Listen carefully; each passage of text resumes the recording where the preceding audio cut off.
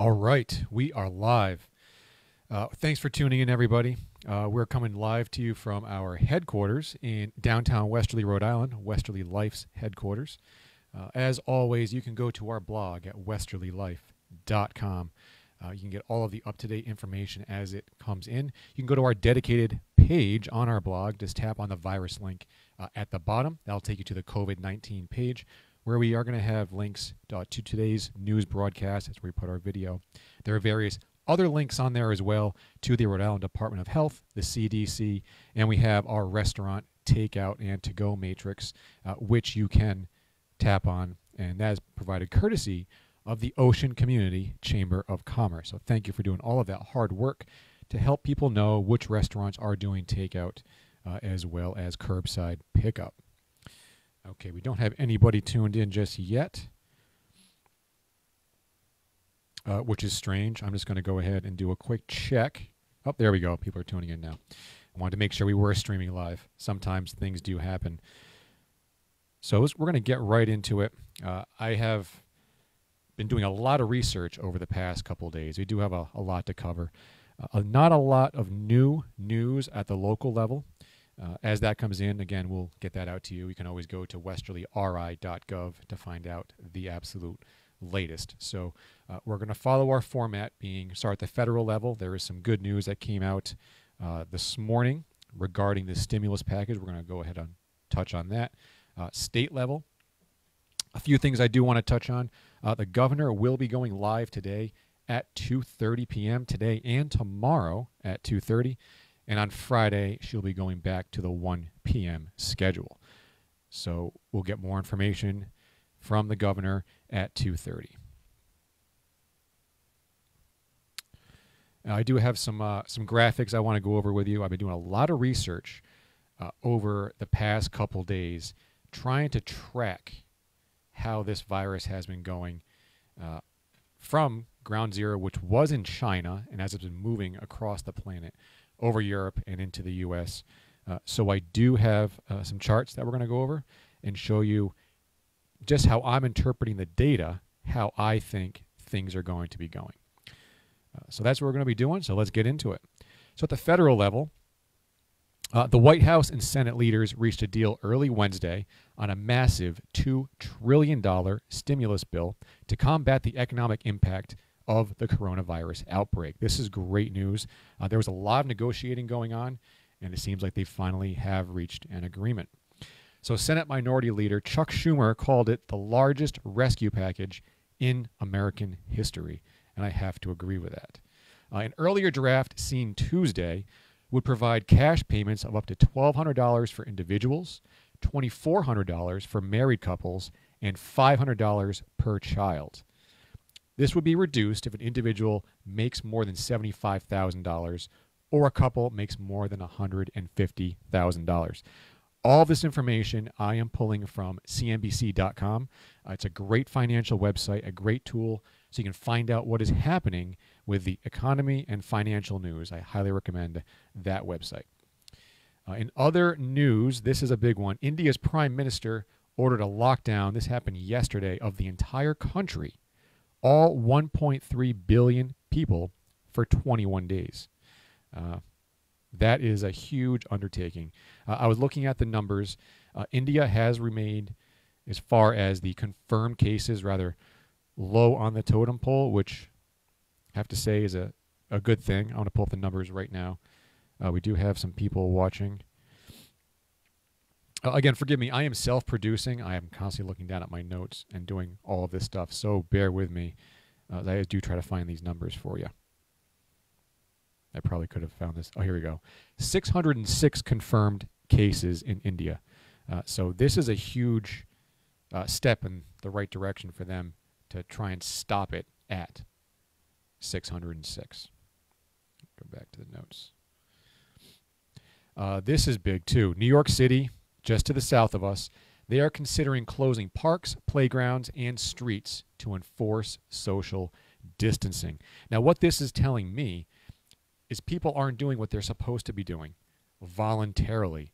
We have to do these things in order to stop the transmission. When I get into the graphics, you'll understand why we need to stop this transition, because the exponential growth that is happening right now is literally off the charts. One of my charts is just punched through the top, and we'll get to that. Okay, at the state level, we did touch on this a little bit. The press conference with Governor Gina Raimondo is going to happen today at 2:30 as well as tomorrow. She will be going back to the 1 p.m. time slot starting on Friday. The Rhode Island Department of Labor and Training is being inundated with unemployment insurance claims. Do not give up. If you heeded the advice I gave you last week and you were a restaurant worker and you did it earlier rather than later, you are in the system. It'll be easier for you. If you waited too long, it'll be more difficult, but do not give up. Keep trying. Their phone banks are being flooded with calls. The website did crash over the weekend. That is going to happen as you're seeing the stress on the infrastructure that is happening right now on the internet and our server structures. It's being taxed, it's being stressed. You may have seen things happen little by little. If you're watching Netflix or some other streaming service, things have been being bogged down or buffering. Last night there was an issue with Facebook where videos were not being shown in the mobile feeds. That has soon been fixed, and we're very happy to the folks at Facebook for fixing that, because right now this is our biggest communication tool, are the live streams, and we're all using the Facebook servers. Luckily, they are prepared for this, and they'll be able to spin up more servers if need be. So just be patient. The internet is being taxed very, very heavily right now, especially with the distance learning that is going on. You have all of these students and teachers signing in, logging in, all at the same time. That is going to have a huge effect on the internet infrastructure as well. So keep all that in mind. As of this broadcast, Rhode Island has 124 confirmed cases. That, of course, is going to go up. We're going to find out more at the 2:30 p.m. press conference today. Okay, this came from the governor beginning yesterday at 7 a.m., so it's in effect now. Anyone returning to Rhode Island by plane, with the exception of public safety, healthcare professionals, and pilots, must immediately self-quarantine for 14 days. This is huge. This is bigger than any one individual. Okay, we do not know if you're carrying the virus with you. You do not know that if you're carrying the virus with you. The right thing to do is to self-quarantine for 14 days. What does self-quarantine mean? That's exactly what it means, is you're staying in your home for 14 days. You're not going to the grocery store. You're not going to the liquor store. You are remaining in your home on your property. And this is going to tie into the out-of-state plates and people with second homes in the Westerly area. If you're watching Caswell Cook, we've been saying this from Monday when I started seeing more and more state plates show up. You need, if you're coming from out of state, of course, and you have a second home, this is your plan B. You have every right to come here to your second home. I'd be doing the same thing if I wanted to get myself and or my family to a safe place. If I had a plan B, I would be using that plan B. No one is faulting you for that. Do that. What you need to do, and what the town manager put out a statement yesterday, this basically, we're asking you to stay in your homes. Self-quarantine yourself. See, I'm self-producing, so I'm trying to get the best shot here. Give me a second. Okay, you need to self-quarantine yourself, you and your family, because you do not know if you're bringing the virus with you if you're coming from out of state. We were being very nice in the beginning, and now it's starting to get to the point where we're going to be asking you very, very seriously, do this stuff. I'm leaving the office to go home last night, and I'm seeing a Massachusetts plate screwing through downtown. I'm following them. They look at me like I have two heads because I'm on a bike. And where are they going? They're trying to beat closing time at the liquor store. If I'm seeing an out-of-state plate, I should not see you on the roads at 9 o'clock. Please, stay in your homes. There are people out there who are willing to do your grocery shopping for you, go out and do things for you so you can remain in your homes. Right now we're asking you, but this is going to get to a point where it's not going to be asking anymore if you're not going to be staying in your homes. Please, the full-time residents of Westerly, we have had a very low incidence of confirmed cases in Washington County and Westerly. That has to do with our tourist status. We are a huge tourist town. We haven't had people coming in this time of year. It's historically very, very slow.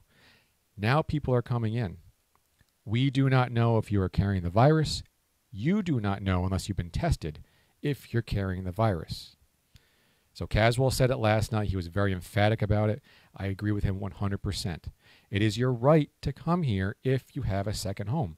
You own that second home. That's your right. It's your plan B. But do everyone else a favor and self-quarantine yourself for 14 days. I know everyone doing live streams, we're going to be saying this. We're going to sound like broken records. There's a reason we're saying it. And when we get to the chart, you'll understand why. Okay, at the local level, not much has changed again with closures and restrictions. We're going to go over those real quick just to remind you. The town hall is closed for public access without an appointment. For more information, go to westerlyri.gov and you can find out all of the details right there. The dog park at the animal shelter will remain open, but we ask that visitors practice social distancing of 6 feet. Yes, the dogs need to be walked. We understand that. You need to get out, get some fresh air. But do not congregate in a group when you're at the dog park. Please maintain the 6-foot social distance standard. Grocery stores remain open, but some, I'm going to say at this point, most have modified their hours, and they have set hours for seniors only. Officers will be making increased checks of grocery stores and all businesses, just to make sure that everybody is doing their part. This is still voluntary. We do not want to go to what India has done, what New York is considering doing. If everybody does their part, it will not get to that. Let's act like adults and do what the experts are recommending so we can stop the transmission of this virus. All gyms and workout facilities are to remain closed until further notice. All Rhode Island schools will remain closed until April 3rd, 2020. Districts will arrange distance learning for all students. This went into effect on Monday, and we've been hearing a lot on the other live streaming shows. Christine Cook was on Ben Barber's show yesterday describing how it's been going. Like any new technology, we are familiar with launching new technology. There's always going to be hiccups. But what everyone is doing, from the students to the teachers to the administrators, they're rolling with the punches. Every challenge they are getting through. On Friday morning, we're going to be speaking with Dr. Mark Garceau, the superintendent of the Westerly schools, right here on Westerly Life at 10 a.m. And he's going to tell us a little bit about how the rollout went this week, the challenges they saw, how they're overcoming those challenges, and the plan for the future. So there'll be some really good information. So tune in Friday morning at 10 a.m. Okay, hairdressers and barbershops are closed. Restaurants, pubs, bars, coffee shops, they're not allowed to have dine-in. This has been going on for a week now, a little over a week. That goes until officially March 30th. At that time, they're going to reassess and see what happens. Of course, takeout and curbside to go are still allowed. In Rhode Island, restaurants, if they have a liquor license already in place, they can sell beer and wine to go with the food if the people are ordering food. That is allowed in Rhode Island. If you go to westerlylife.com, you can find the restaurant takeout and curbside matrix provided by the Ocean Community Chamber of Commerce, and you can find out what restaurants are doing what. A lot of restaurants do have online ordering, so take advantage of that as well. I'm going to switch up some graphics here.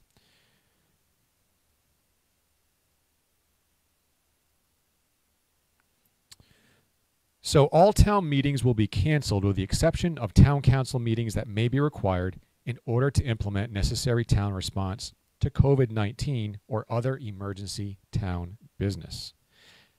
And the town of Westerly is urging all residents to use online and mail services to pay your bills. To find out more, go to westerlyri.gov. The DMV will not have Friday service at the Westerly Town Hall until further notice. In Cranston, they are closed to appointment only. There are to be no gatherings of more than 10 people. This is very, very important. Maintain that 6-foot social distance and keep the gatherings to 10 people or less. The Westerly Senior Center is closed for all business except for lunch service. Lunches will be served as takeout only. Meals on Wheels service will continue as usual at this time. The Westerly Public Library is closed, according to the sign on their door, until April 4th. All programs have been canceled through April 4th as well. And they'll continue to communicate with everybody via their website, which is westerlylibrary.org. And we're going to do our part here at Westerly Life to make sure you know that information. Any venue that has an event planned is directed to cancel or postpone those events until further notice. Everyone is complying with that in town, so that is not an issue. The Westerly Transfer Station will only accept household trash in town-approved bags, the orange bags, or single-stream recycling, which is the basics of bottles, cans, clean paper, and cardboard until further notice. Commercial service is still open. Check the town website to find out more on that. Okay, from the excuse me, the Rhode Island DEM. This is a very important announcement because we're all using those Clorox wipes to keep surfaces clean and kill the virus if it is around. Flushing wipes, paper towels, and similar products down toilets will clog sewers and cause backups and overflows at wastewater treatment facilities, creating an additional public health risk during the coronavirus pandemic. So let's do our part. Do not flush that down the toilet. Even though the label says it's flushable, that is true. It will go down the toilet, but it could get clogged further on down the line, making a nightmare of a headache for trying to take care of that situation. Okay, what I want to do, thanks Mia. Let me put up some graphics here. Like I said, I've been doing a lot of my own research. Not to say I don't trust what is going on out there. I do. Numbers make sense to me. They always have. They tell a story. They paint a picture that we normally can't see just by looking at a situation.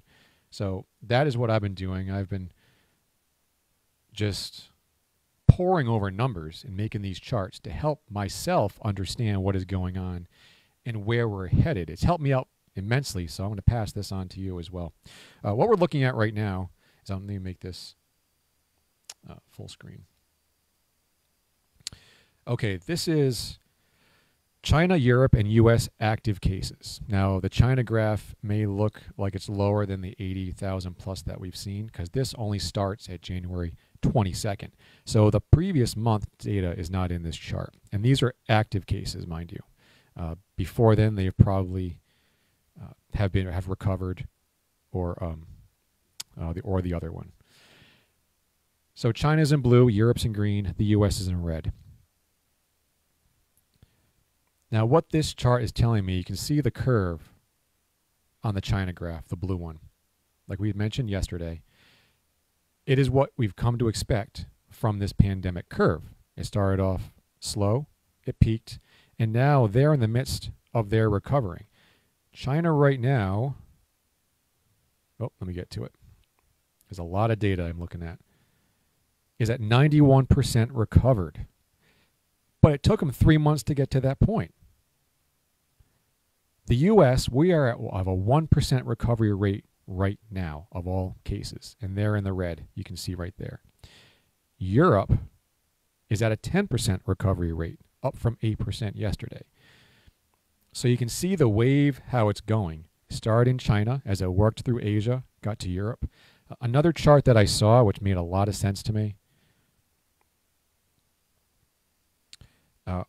was the path that it took. It started in China, and as I was moving through Europe, it just got funneled to a bottleneck because that's a huge band of travel from Asia was going through Europe. And then once it got through Europe, it exploded, kind of like a shotgun, went across the ocean, and came to the Americas. So that's kind of why we're seeing lower numbers, but they are going up in the US. And that's why you have those really high numbers through Europe. By the time they noticed what was happening, the infection had just spread because you have, again, it came from China, bottleneck in Europe, and then it shut out again. So that's why we're seeing those numbers in Europe that we're seeing. Now, in order to make this chart make a little more sense to me, I decided how much deeper can we go. So what I did is I overlaid all of the charts. Let's go ahead and make that full screen. This tells a better story, in my opinion. So now we have China, the US, and Europe, all with a similar starting point. Now, and this is what I was saying, it was off the chart. Europe, I ran out of room. As you can see, this exponential growth that's happened in Europe, because of how the virus spread through Europe and that bottleneck I was talking about, they're just having this explosion in growth of confirmed and active cases. Now, if you look at the US, which is in red, it's eerily similar to Europe's track. But we are later on down the curve. So while China has a higher recovery rate, Europe is now at 10%. The US, we're only at 1%. What this leads me to believe is that we're in the beginning stages of this. That's what this data is telling me.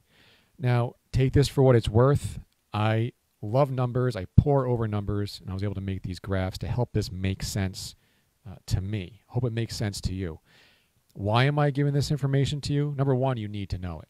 Knowledge is power. If you know this information, you can be prepared for what is to come.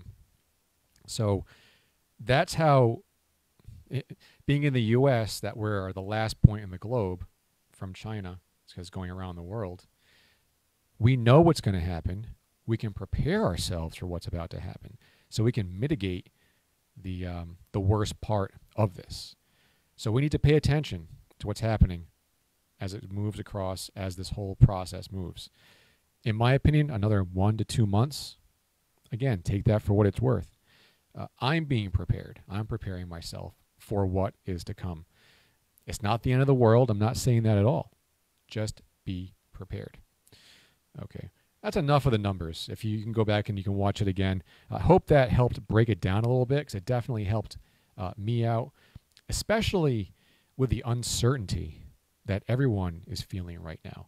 This hopefully will give you a little outlook as what is to come. All right, so I do need to do a little bit of promotion here. Let me go ahead and get Nick up here. On Saturday of this week, the 28th, we've partnered with Phoenix Dining and Entertainment to bring you a live music show. Now, of course, we are going to maintain the social distancing at the venue. It's a rather large venue. We're only going to have a skeleton crew of staff to make sure that this stream goes off without a hitch. Of course, we're going to have Nick Bossy there doing the show on Saturday night. We are also going to have, the manager, the sound guy, myself, the skeleton crew to live stream this show to you. Nick will be on Ben Barber's show tonight, the Social Distance Show. So check that out. You get a little insight into his set list, what he's going to be playing, and basically the reason why we are going to be doing this for you. So pay attention to that. And I have something else. If you are a restaurant, we're doing something huge with our website design division. We also design apps at Nomad Web Solutions. One of the big things right now, because in my opinion, this is going to be going on for longer than we think, is online ordering. If you're a restaurant and there's something you've wanted to add to your the way that your customer can contact you, right now we are offering this service. All you have to do is pay for the monthly hosting and the initial setup costs for Apple and Google. We're going to waive our design fee on our apps, because in our apps we do have that food ordering feature for you. We can go into more detail if there's something that you want to do. You can give me a call, 401-594-4095, extension 1, and we can get you up and running so you can have that online ordering feature.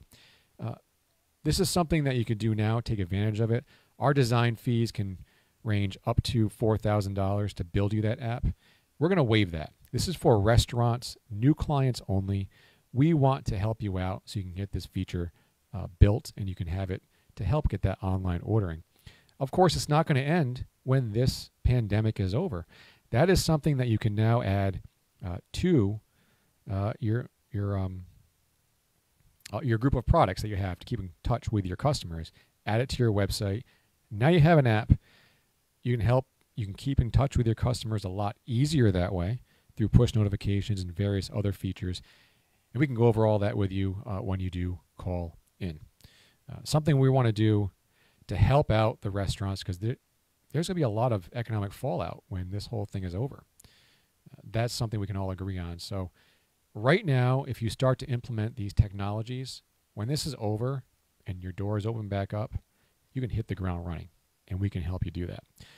You just have to go through life right now as normal as you possibly can. Keep putting those things in place to help you down the road. What can I do right now to make my now down the road a little better? And this is how you can do all that. We've also been hard at work at Westerly Life. We are going to be launching 2 more websites. More on that to come. They're both in response to this COVID-19 pandemic to help local business and entrepreneurs and the residents here pick up the pieces when this is all over and move forward. So keep watch. We will let you know when those websites are going to be launching and what they're going to be and how they're going to be able to help you out. This is all in an effort to just help us move forward, and when this is over, to kind of put the pieces back to some degree of normalcy. Now, of course, it's not going to be the way it was. We have a new normal now, and a lot of that's going to carry over into the future. So if you get on board right now, if you are a business owner, implement some strategies right now. When this is over, you'll be set up for success. Okay. Well, that is all I have today. So I just do want to sign off the way I do every single time. Talk about some personal things that you can do to help calm your mind and help yourself and your family get through this the best that you can. If you're not taking care of yourself, and that means your mental well-being as well, you're really of no use to, you can't help other people out. And that's the thing, because we need to stick together. So it starts with you maintaining yourself so you can be of service to other people. It's the best way to do it. Meditation is one of the biggest things that I do. I can't say anything bad about meditation. It's changed my life 100%, and it can definitely help you out in these times of need. Just Google meditation apps. There's a whole slew of them, and they're all pretty good. So just check that out. Exercise, especially right now with the gyms being closed, is tough. It's back to basics. It's what I do. Push-ups, sit-ups, pull-ups. I got my bike to keep me going. Go for a walk. Go for a hike. The Westerly Land Trust has amazing hiking trails. Just maintain that 6-foot distance when you're out there. Get some fresh air. Be out in nature. It definitely helps lift the spirits. Okay. And as usual, stay safe. Stay strong, remain calm, use the rational part of your brain, especially as things are definitely going to be getting worse as we move forward. It's going to take a lot of self-discipline and courage to maintain that rational part of your brain, because fear is a huge motivator. You immediately want to peg yourself to survival mode, but remain calm, don't panic, and think through the situation, and you'll get through it like we all will. All right, so that's it for today. 2:30 p.m., Governor Gina Raimondo is giving her press conference. All the major news outlets will be showing that, so definitely check that out. I'll probably go on live again later. Didn't do it last night. I was a little tired, but we'll go again live later on. So for Westerly Life, I'm Shane Belanger, reminding you to enjoy your Westerly Life.